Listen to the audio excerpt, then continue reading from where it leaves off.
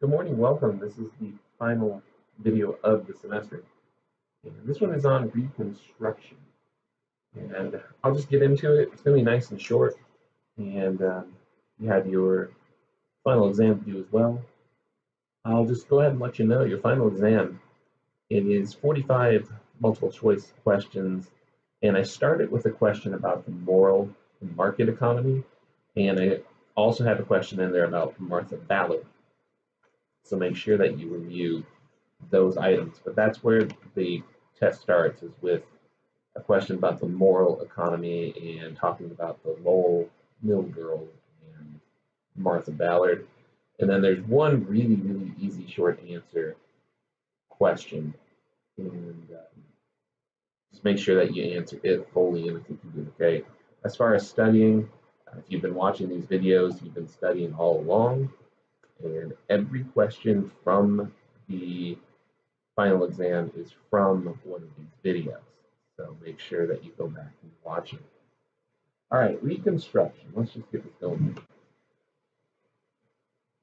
I really want you to know that the planning for Reconstruction, it started way back in 1863. President Lincoln knew pretty quickly that the North was going to win, and so he had to come up with plans on how to bring the Southern population back in.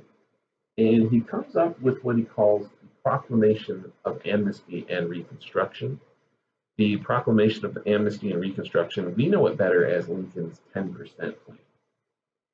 And I have here listed what it was supposed to do. Basically, 10% of the people who voted in the 1860 election had to pledge allegiance to the United States.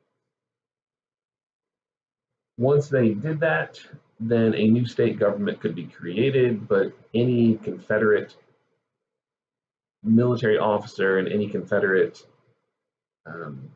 lawmaker, official, if you will, was excluded. Congress didn't like that. Congress said that Lincoln was being too nice. Congress basically said, you're just giving them a slap on the wrist. And so they didn't agree with this. And there are different plans made in Congress. You have Benjamin Wade and Henry Davis, the senator and a representative. They come up with their own plan and they say, you know what, 10% isn't enough. We need 50% of all voters to take a pledge of allegiance. And we're going to add this ironclad oath.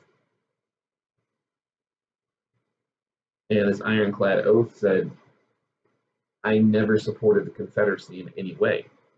Only after 50% of the people pledged allegiance and after 50% of people gave the ironclad oath could a state government be reformed.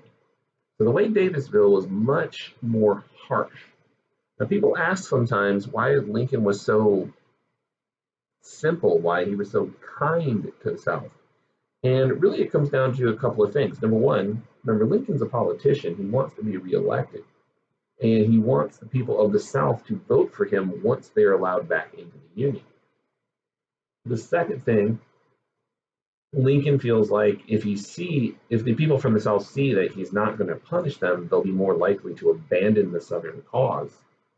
And thirdly, he wanted to get it done and over with and bring everybody back together. Congress, on the other hand, they thought that the Southerners needed to be punished. They thought that the Southern people need to be punished. And that's why you have two very, very different plans for Reconstruction. Well, Lincoln never signs the Wade-Davis bill. Congress and the Senate never passed Lincoln's 10% bill. And when Lincoln is killed in April of 1865, there's absolutely no plan on what to do.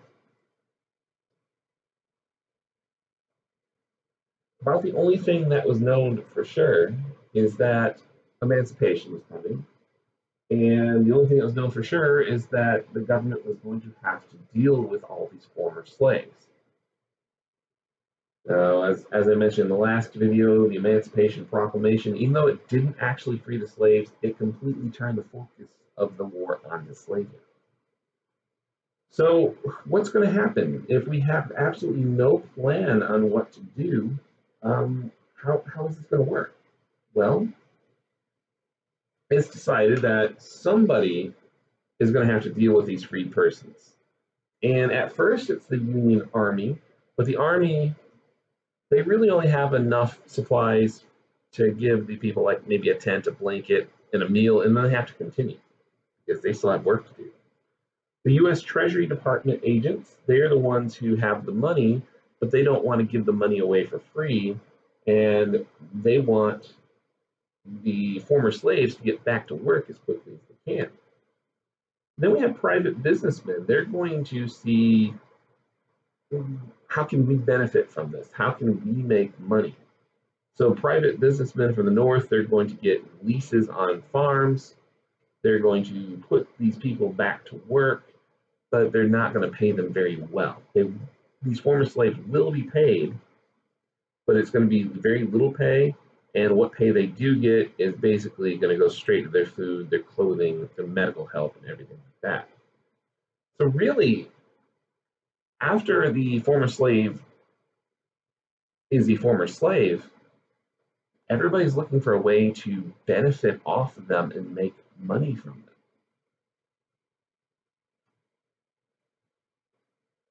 But what about the former slaves? Well, they have to go through a couple of steps before they can actually find freedom. First and foremost, they have to decide, is it safe for me to leave where I've known? Is it safe for me to leave home? Then you have to figure out, well, how do we find family members? How do we figure out our marriages? Because, sometimes married people are sold apart. What are we going to do to make a living? Are we going to purchase our own farm? Are we going to work for somebody else? Are we going to share crop? They even have to figure out, who in the family is going to work. Is it going to just be the man? Is it going to be the man and the wife? Is it going to be the children? Is it going to be only the children? These are all things they have to figure out too. The main group that is going to help these former slaves is the Freedmen's Bureau. Now, the Freedmen's Bureau is officially known as the Bureau of Refugees, Freedmen, and Abandoned Lands. Now, that's a mouthful, and I'm sure you can see why we just shortened it to the Freedmen's Bureau. Now, the Freedmen's Bureau, it was begun in March of 1865, and its job is going to be to give these former slaves food, clothing, legal assistance, education, medical care, basically help them get on their feet and get started. You're also going to get Northern missionary societies, specifically the American Missionary Association, and they're going to set up schools based on the work that they have done in Africa. And they're also going to set up African American churches. And these African American churches are going to be a place where these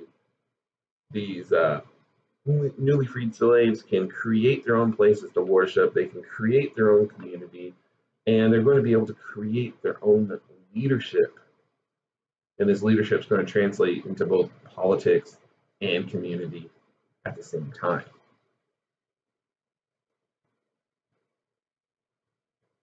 Now, what were the conditions of these former slaves? Well, in reality, their new jobs are very much different than their old jobs.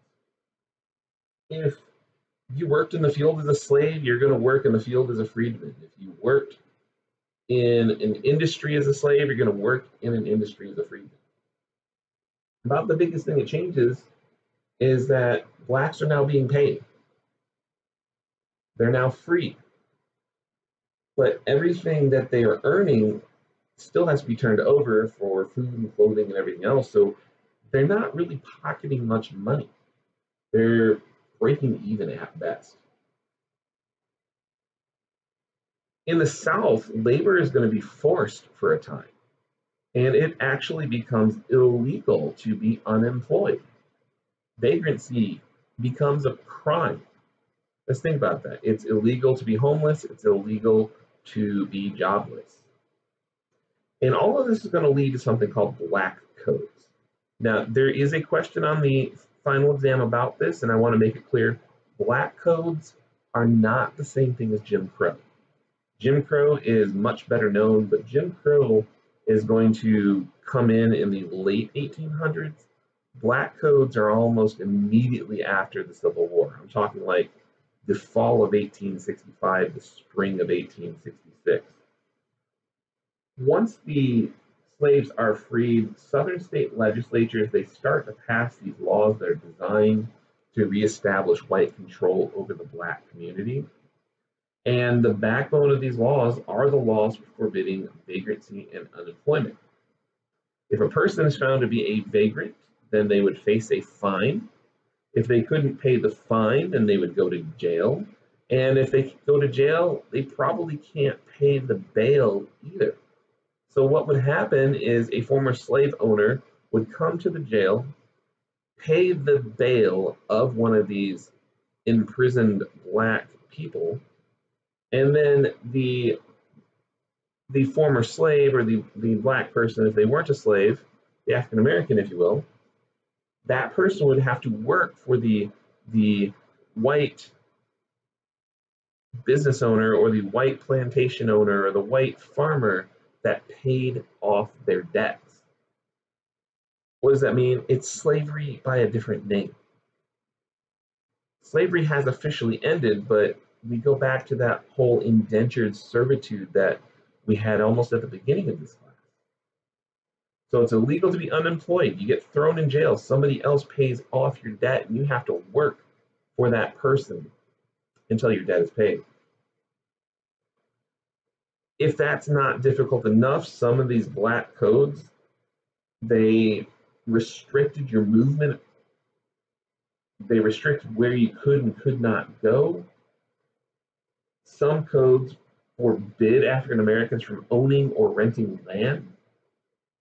And there are even some black codes that required freed persons to take jobs only as farm laborers and only as domestic servants. It becomes a crime to break a contract. It becomes a crime to assemble in large numbers. And by the way, large numbers, they mean more than 3.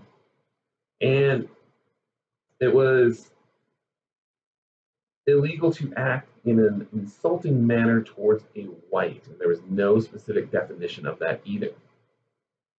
These black codes are basically a gotcha. If you do anything that the Southern white doesn't agree with, you're going to be thrown in jail, and you're going to be put back into this indentured servitude, which very, very closely mirrors slavery. Now, President Andrew Johnson, this is an interesting guy. He was Lincoln's vice president, but he was a Southerner from Tennessee. He was also a Democrat. Remember, Lincoln is a Republican of sorts, and in 1864, he is going to ask Andrew Johnson, a Democrat, to join his presidential ticket because he thinks if I get a Southern Democrat on board with me, the people of the South will see I'm trying to be friendly and they will stop fighting quicker. Now, Andrew Johnson, he is going to think that the South is doing just fine. He's okay with black codes. And he actually vetoes the Civil Rights Act of 1866. And he vetoes the Freedmen's Bureau. He didn't think that any of that was needed. Because of his veto of the Freedmen's Bureau Act, and because of his veto of the Civil Rights Act, Congress is going to accuse Johnson of high crimes and misdemeanors, and they're going to impeach him and try to get him removed from office. When it comes down to the actual vote, Johnson is going to remain president by one single vote, and the person who was the deciding votes basically said, I don't want this to be the way that presidents are removed in the future. Now, once the whole impeachment argument and the impeachment vote is over, Johnson just kind of sits back and relaxes. I think he's just happy that he survived and that he's still president. And the Republican Party, they're going to pick up a lot of votes in Congress in the election of 1866. And Congress is really going to take over the way this Reconstruction is going to be done. And we call this period Radical Reconstruction. And it starts with the Reconstruction Act of 1867. This Reconstruction Act of 1867, it's going to invalidate, meaning it's going to close or cancel all the state governments that Andrew Johnson approved. With one exception, Tennessee is allowed to stay as a state because that's where Johnson was from. The South is going to be controlled by military generals. Martial law is going to be declared, and there are 5 military districts that are established.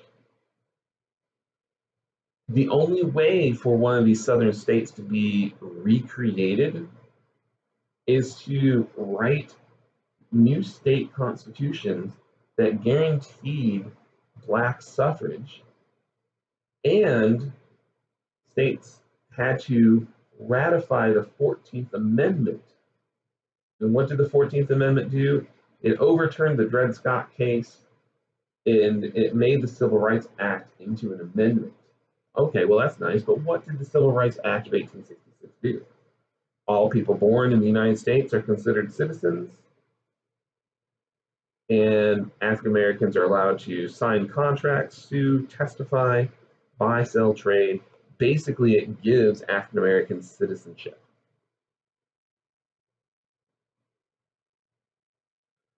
The Democratic Party in the South is going to be suppressed at the time because it was forbidden for former Confederate leaders to be in government power. And because the Democratic Party was repressed or suppressed, Southern state governments were dominated by Republicans. Now, just a real quick note, if you look around today in the South, many elected officials are Republican today, but that's not how it was always. Today's Republican wave started in the early 2000s. From basically 1873 until 2000, almost every single elected official from a Southern state was a member of the Democratic Party. So just know that this Republican domination that happens after the Civil War, it ends in 1873, and Republicans don't come back into power in the South until about 2000, maybe 2001. There are a lot of people who do not like Reconstruction. There are political attacks where conservatives appeal to Southern whites, and it's all based on money and racial equality. There are violent attacks. This paramilitary group called the Red Shirts come to power. The KKK, the Ku Klux Klan, it's originally a social club, and it turns into this violent group of people. And when I say violent group of people, they're basically equal opportunity violence. If you're a black voter, a white Republican, a leader of a union, if you're a Freedmen's Bureau worker, the KKK is going to target all of those people. And they also target Jewish people as well. Another interesting side note, the KKK of the 1860s is not the same KKK we have today. The KKK we have today is actually the 3rd iteration of the Ku Klux Klan. Now, Congress, they have to deal with this, and they respond to the violence with the Enforcement Acts and the KKK Act. Now, what that did is it outlawed Klan violence, it allowed the federal government to arrest Klan members, and it authorized the government, specifically the military, to supervise elections and make sure that elections were done safely. Now, there are 3 amendments that you need to know. There's the 13th Amendment, the 14th Amendment, and the 15th Amendment. The 13th Amendment is ratified December 6, 1865. That officially ends slavery. The 14th Amendment ratified July 9th, 1868. As I said a few seconds ago, that's what gave African Americans the right of citizenship. And then the 15th Amendment, ratified February 26, 1869, that gave all males, whether they're white, black, green, blue, red, it didn't matter what color they were, didn't matter their race, it gave all males the right to vote.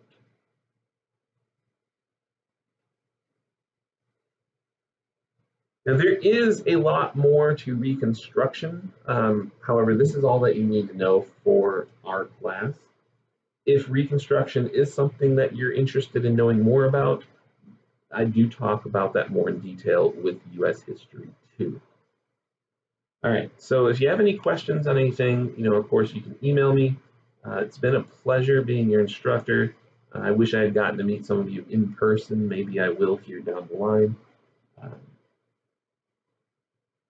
For your final exam, again, make sure that you watch all the videos that I've created. It starts with the moral economy, and then we talk about the market economy, Martha Ballard, and then it goes all the way on from there to this Reconstruction era amendments. So 45 questions that are multiple choice, one short answer question, and you have all this week to take it. All right, it has been a pleasure. Once again, I hope you enjoyed it. Thank you for putting up with it. And I hope that you all have great grades at the end of this semester. I'll talk to you again soon. Bye-bye.